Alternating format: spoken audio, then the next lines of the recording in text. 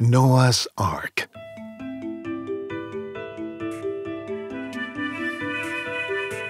Did you know that there are dozens and dozens of stories of a great flood in the most diverse and disparate cultures, from the Japanese to the Maya, from the Babylonians to the Polynesians, from the Eskimos to the Aborigines of Australia and Africa?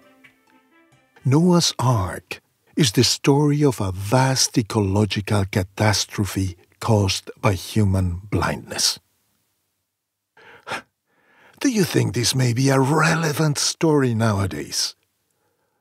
I believe it could be the most compelling and urgent story for our time, and I hope you'll agree with me once we read it today. Just allow me to make a couple of preliminary notes before we start, because this is not a child's tale. Although we've seen all those beautiful cartoon depictions of Noah and the Ark and the little couples of animals marching along in order, etc., etc. This is not a children's story. This is a story of enormous consequence. Noah's Ark is also known as the story of the Great Flood. It's not a local adventure, then, that only affected one or two people. It's a disaster that befell the entire planet, or very nearly, drowning humans, birds, animals, reptiles, and plants. And this is part of its fascination, because it affirms and illustrates the intimate connection that twins all forms of life together. Ponder this: human blindness and violence causes losses that first affect you and me as individuals. Someone is violent against us, we as individuals are the first affected. But when you and I are affected as individuals, this will also affect our families. By affecting our families, they will start affecting our societies, and then our nations and regions. And then with the same rippling effect we see when we throw a rock into a pond, the entire world. This is not an exaggeration. Somehow, deep down, any personal loss ends up being a global loss, a little universal flood. What one person lost, we all lost. But also what one person wins, we all win. And this is the case with Noah, the captain of the ark. Whatever you and I do will inevitably affect others. Remember that beautiful, dazzling paradox from chaos theory, that the flapping of the wings of a butterfly in the Amazon rainforest influences the exact formation time and trajectory that a tornado will follow weeks later on the other side of the planet. Our deeds as humans are more powerful than the wings of a butterfly. Imagine the influence we each have, for good or ill, on the rest of the planet. Millions and millions of innocent children are experiencing at this very moment, while you listen to this, the consequences of their parents' good or bad behavior, good or bad decisions. The virtues and the faults of the parents will bless or curse their children, and then their children's children, and so on over generations, even though children are not guilty of the decisions made by their parents. Oh, what a cosmic responsibility we all have. For better or worse, if you and I fail, humanity is all the poorer. But what you and I accomplish is somehow an achievement for all mankind.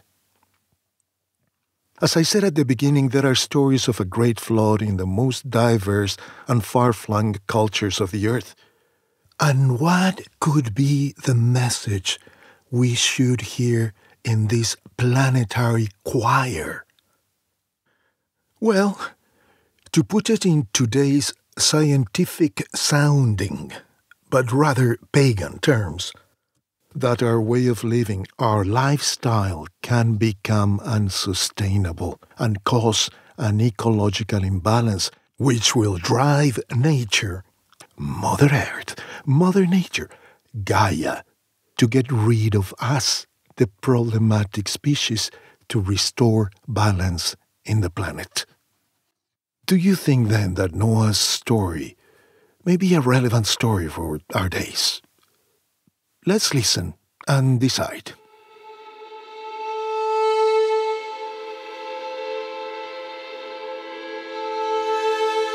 God saw that human evil was out of control.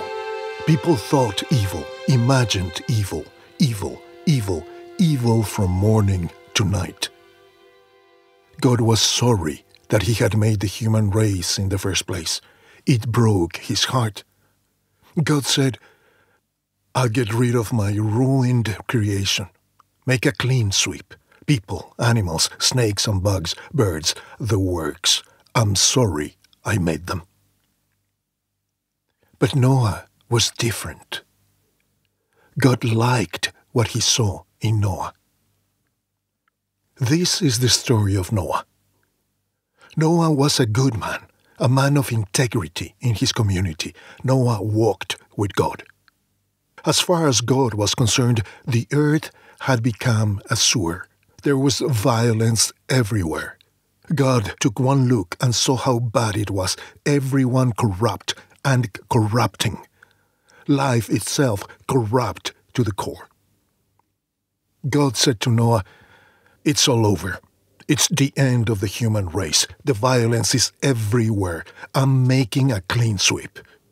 Build yourself a ship, an ark from teak wood.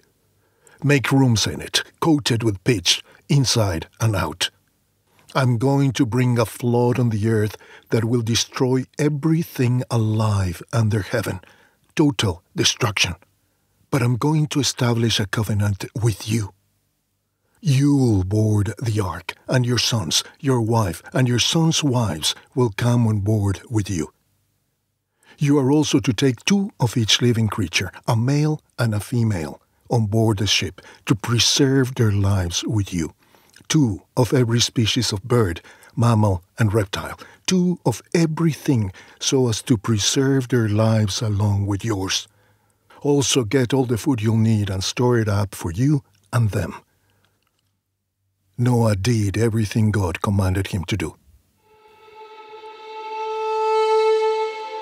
Next, God said to Noah, now board the ark, you and all your family. Out of everyone in this generation, you're the righteous one. Take on board with you 7 pairs of every clean animal, a male and a female. 1 pair of every unclean animal, a male and a female. And 7 pairs of every kind of bird, a male and a female, to ensure their survival on earth. In just 7 days, I will dump rain on earth for 40 days and 40 nights. I'll make a clean sweep of everything that I've made. Noah did everything God commanded him. Noah was 600 years old when the flood waters covered the earth. Noah and his wife and sons and their wives boarded the ark to escape the flood. Clean and unclean animals, birds, and all the crawling creatures came in pairs to Noah and to the ship, male and female, just as God had commanded Noah. In 7 days, the flood waters came. It was the 600th year of Noah's life, in the 2nd month, on the 17th day of the month, that it happened all. The underground springs erupted, and all the windows of heaven were thrown open. Rain poured for 40 days and 40 nights. That's the day Noah and his sons, accompanied by his wife and his sons' wives, boarded the ark. And with them every kind of wild and domestic animal, right down to all the kinds of creatures that crawl and all kinds of birds and anything that flies. They came to Noah and to the ark in pairs, everything and anything that had the breath of life in it, male and female of every creature, came just as God had commanded Noah. Then God shut the door behind him. The flood continued 40 days, and the waters rose and lifted the ship high over the earth. The water kept rising. The flood deepened on the earth. The ark floated on the surface. The flood got worse until all the highest mountains were covered. The high water mark reached 20 feet above the crest of the mountains. Everything died. Anything that moved, dead. Birds, farm animals, wild animals, the entire teeming exuberance of life, dead. And all people, dead. Every living, breathing creature that lived on dry land died. He wiped out the whole works, people and animals, crawling creatures and flying birds, every last one of them gone. Only Noah and his company on the ark lived. The flood waters took over for 150 days. Then God turned his attention to Noah and all the wild animals and farm animals with him on the ark. God caused the wind to blow, and the flood waters began to go down. The underground springs were shut off, the windows of heaven closed, and the rain quit. Inch by inch, the water lowered. After 150 days, the worst was over. On the 17th day of the 7th month, the ship landed on the Ararat mountain range. The water kept going down until the 10th month. On the first day of the 10th month, the tops of the mountains came into view. After 40 days, Noah opened the window that he had built into the ark. He sent out a raven. It flew back and forth, waiting for the flood waters to dry up. Then he sent a dove to check on the flood conditions, but it couldn't even find a place to perch. Water still covered the earth. Noah reached out and caught it, brought it back into the ark. He waited 7 more days and sent out the dove again. It came back in the evening with a freshly picked olive leaf in its beak. Noah knew that the flood was about finished. He waited another 7 days and sent the dove out a third time. This time, it didn't come back. In the 601st year of Noah's life, on the first day of the first month, the flood had dried up. Noah opened the hatch of the ark and saw dry ground. By the 27th day of the second month, the earth was completely dry. God spoke to Noah, "Leave the ark, you and your wife and your sons wives, and take all the animals with you, the whole menagerie of birds and mammals and crawling creatures, all that brimming prodigality of life, so they can reproduce and flourish on the earth." Noah disembarked with his sons and wife and his sons' wives. Then all the animals, crawling creatures, birds, every creature on the face of the earth left the ark, family by family. Noah built an altar to God. He selected clean animals and birds from every species and offered them as burnt offerings on the altar. God smelled the sweet fragrance and thought to himself, "I'll never again curse the ground because of people. I know they have this bent towards evil from an early age, but I'll never again kill off everything living, as I've just done. For as long as the earth lasts, planting and harvest, cold and heat, summer and winter, day and night will never stop." God blessed Noah and his sons. He said, "Prosper, reproduce, fill the earth. Every living creature, birds, animals, fish, will fall under your spell and be afraid of you. You're responsible for them. All living creatures are yours for food, just as I gave you the plants. Now I give you everything else. Except for meat with its lifeblood still in it. Don't eat that. But your own lifeblood I will avenge. I will avenge it against both animals and other humans. Whoever sheds human blood, by humans let his blood be shed. Because God made humans in His image, reflecting God's very nature. You're here to bear fruit, reproduce, lavish life on the earth, live bountifully.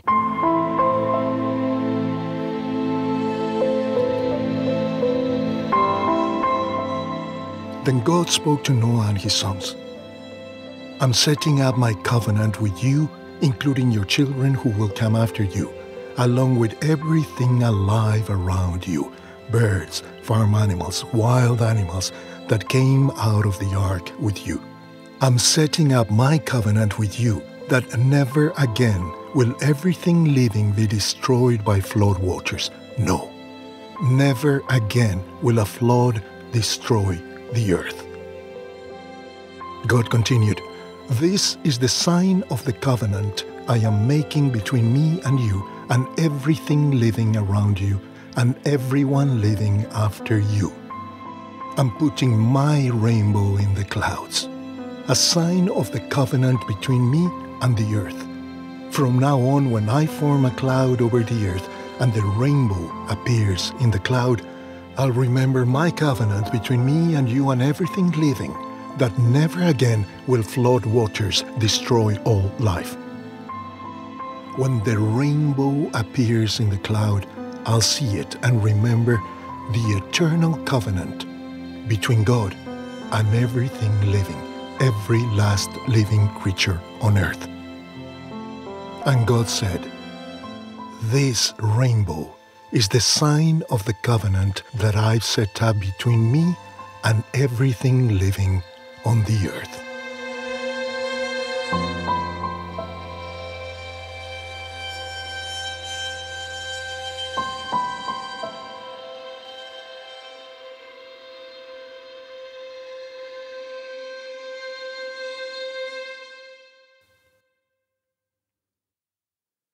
The story of Noah's Ark in chapters 6 to 9 of the book of Genesis, which we just read, concludes with a remarkable covenant between God and all the creatures of the earth.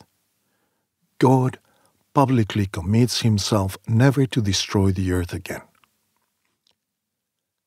Simply breathtaking. God's mercy will never again depend on our response, on our good behavior. God will be merciful because He is merciful, not because we could ever earn His mercy. It's, and will always be, a gift. And it must be a gift, because it's not something we could ever buy or win with our many merits. Yeah. The biblical account of the flood is a milestone in the development of human thought, a quantum leap in our perception of God, who God is, and how He relates to us. A giant step towards a less violent, less arbitrary, more relational, loving, even intimate conception of God. This is so different from every other culture. In all the accounts of the flood from other cultures, and there are dozens of them all around the planet, as we said, the gods are angry at the wicked and deceitful ways of men, and they unleash the flood, and all the world dies, and the gods are then satisfied. Their sense of justice is vindicated. But the God of the Bible is different, and uniquely, the biblical account concludes with a covenant, a pact, a treaty, initiated by God Himself. He did not have to promise anything to anyone because He owes nothing to anyone. And this is a covenant of peace because God wants to live in harmony with us, because God wants to preserve and restore life. God wants to relate to us, save us from the consequences of our blindness and violence, and humbly takes the initiative. God, imagine, God takes the first step and seals his promise of peace by displaying an extraordinary rainbow in those very skies that have been covered by clouds and storm and thunder until now. This is why the rainbow became and will always remain a symbol of peace between God and all the creatures of the earth. And here we must make an unavoidable parenthesis. LGBT activists have commandeered the rainbow to their cause in the last 3 years. We are never given the impression that they are seeking peace with God, are they? They have also seized the unicorn, which for millennia has been and will continue to be a symbol of virginity, of sexual purity. Do they mean to tell us by this that deep down they are indeed seeking peace with God, that they are longing for sexual purity? Amazingly, shockingly, that's exactly what they're doing, whether they know it or not. How can we assist them in their goal of finding peace with God and recovering their sexual purity? And I do not suggest this with any sarcasm. I belong to the school of thought that deep down we all are always seeking peace with God in everything we do, ugly or beautiful, good or bad, loud or quiet, because the hunger for God is encrypted in our DNA. As Blaise Pascal said, we all carry in our hearts a gap in the form of God, which therefore only God can fill, no one else and nothing else. So we'll keep looking for God until we find Him, no matter how far we go. Anyway. One immediate clue to the precious symbolism of the story of the flood is the use of the word ark in the title. Notice that we always speak of Noah's ark, not Noah's boat or Noah's vessel or Noah's floating zoo, although we could have excellent reasons to speak of a boat, a vessel, or a floating menagerie. We have always used the term ark to refer to this vessel in which humanity and the animals of the world are saved from the flood. Ark. Do you remember where else the Bible talks about an ark? Of course, the Ark of the Covenant. Wow! The words ark and covenant appear together again. Remember that Noah's story begins with the building of an ark and ends with a covenant. The most valuable portable object in the whole of Israel's and the Bible's history is the Ark of the Covenant. And what is an ark? An urn, a chest, a container built to keep and protect what is most sacred. Like the shell, the tegument, the endocarp of a seed, which is there to protect the embryo, the life hidden in the seed. So this magnificent story of Noah's Ark could well have been called Noah's shell. The shell around life, the protective layer around the embryo, the life hidden in the ark, in the seed. The ark is a seed. Isn't that a dazzling image? The flood is a cleansing, a process of planetary detox, a radical purification of the earth, a cataclysm that almost returned the planet to the primordial chaos. This is another capital detail. This is not the story of the universal fire, the universal earthquake, the universal hurricane. It's the universal flood. The active agent is water. And what does water do? Wash, clean, purify, and also nourish and awaken the life hiding in the seed. Life was palpitating within the shell, the ark that protected it. The ark was a small but prodigious seed floating in the water. Isn't this a beautiful story? God is just and merciful. For the sake of justice, He must punish human corruption with the flood. Humans should pay for the consequences of their acts. We all agree on that. But out of love for mercy, God preserves a remnant to give us one more chance, so that a new beginning may be possible. Amid all the corruption and rot in our societies, God finds what is valuable, that which is not yet rotten, and saves it. God finds Noah and the animals of the world and hides them in a beautiful shell where they can survive the cataclysm. Oh, what a scintillating image of the way God cares for us. Why would there be many versions of this story of the flood in dozens and dozens of cultures around the world, in Africa, Asia, Mesopotamia, India, Alaska, and Latin America? Why is it that a story as peculiar and even strange as this one figures in the memory of so many cultures that never possibly had contact with each other? Well, against childish and poisonous comments like those of Richard Dawkins, Bill Nye, and other clever guys, it can only be because 1. There was indeed at some point a man like Noah, and his story was adopted by other cultures with slight variations as it spread throughout the world.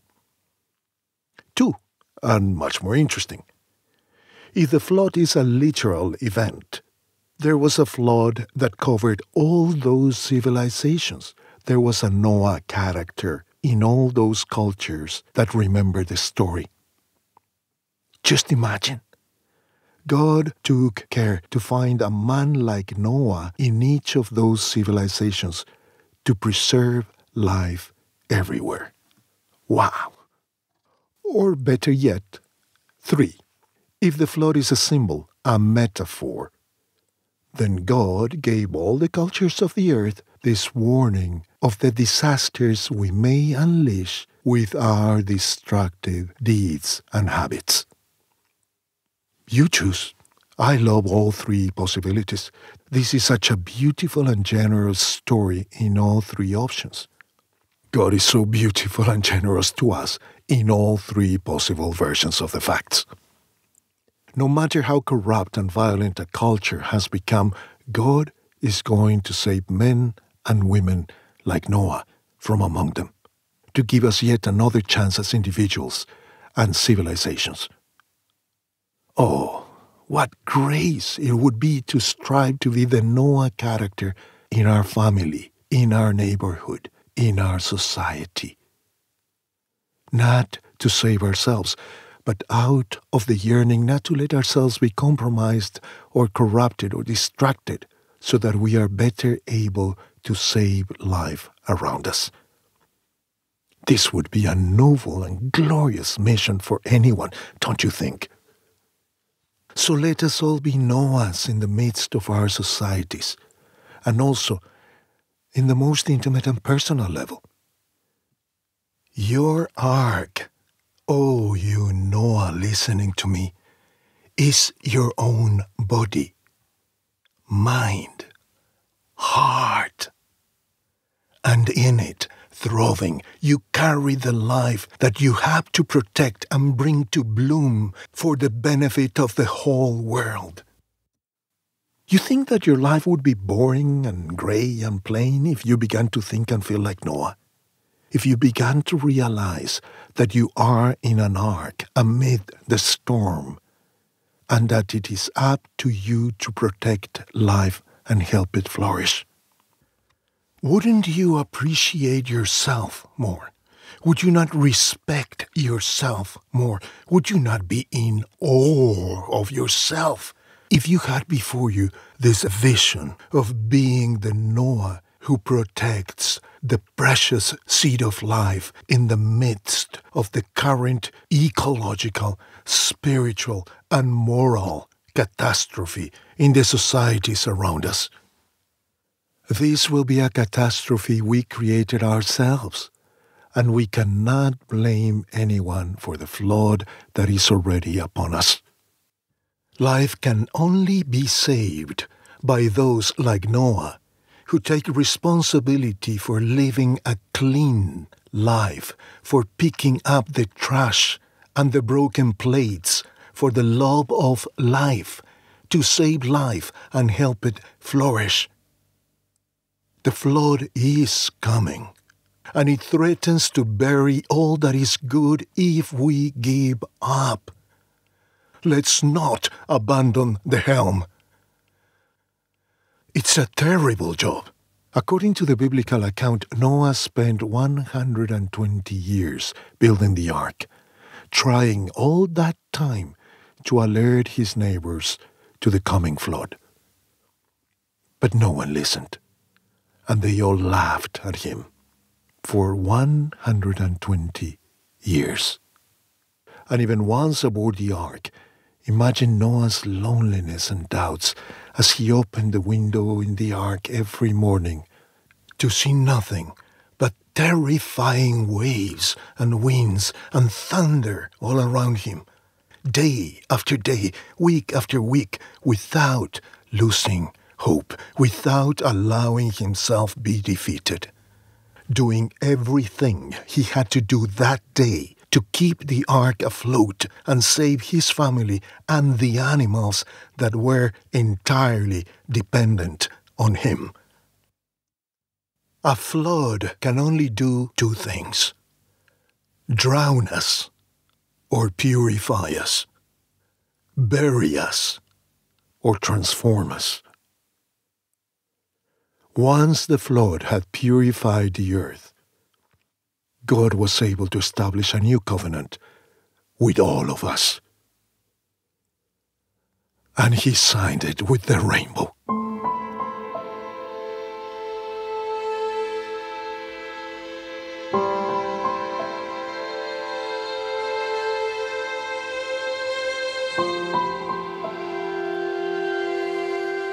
Thanks for listening. May we all have the courage and character to be Noahs, to save and protect life wherever we are. If you liked it, don't leave without giving me a like. And then share it and subscribe so we can stay in touch.